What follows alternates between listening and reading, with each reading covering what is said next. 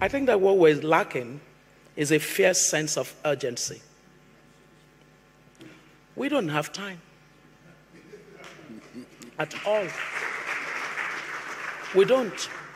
If we're driven by data in every aspect of life, we would not at all be in any way pollyannaish or complacent about anything. We don't have time.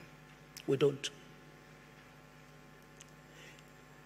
Just think of the fact that when we were in government, we had the NEEDS document. There was consultation.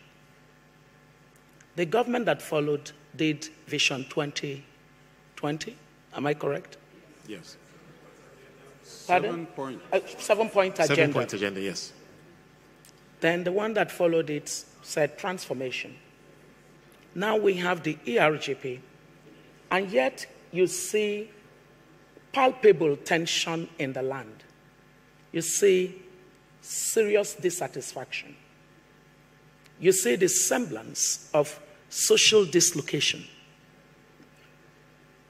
That is saying to us that we have maxed out on our failure. We're now at the region that I call the unsustainability of failure. This failure cannot be sustained.